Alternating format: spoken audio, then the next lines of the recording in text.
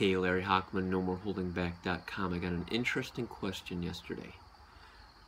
Does self-doubt ever go away? And part of the reason why the question was so interesting is because the person who asked it, a very bright, very capable, very high-achieving person, made some really great strides in her business life, in her personal life, every part. And even with that, there is still that self-doubt. And so I gave the honest answer. Does that self-doubt ever go away? No. Not 100%, not entirely. It never does. We're human beings.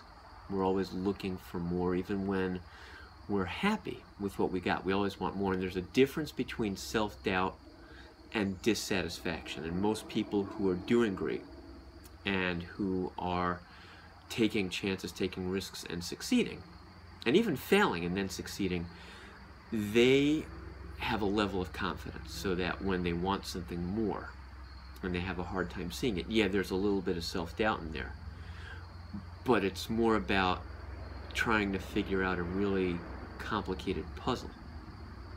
And even though it creates some doubt, it still creates confidence and excitement because you know that you can do it. And there's the difference. Self-doubt goes away when you start doing stuff. And most of the people who are struggling with real self-doubt, they're struggling because they never got going. They're in the same place that they were in years ago. You look back at what they were doing 2 years ago and they're still struggling. They're saying, I'm going to go to the webinar, I'm going to go to the thing, and they get excited for 20 minutes. And then they put it down. You want to get rid of your self-doubt. I'm going to tell you exactly how to do that.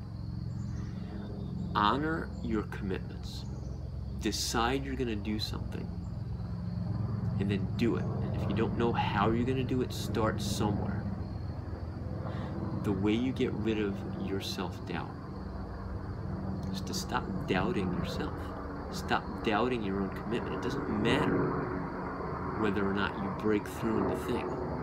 It doesn't matter whether or not you make that pin level. It doesn't matter whether or not you lose that 10 pounds.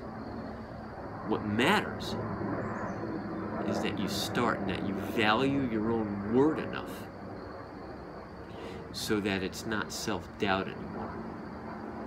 So that it's how am I going to get through to get what I want, but not how am I going to get started.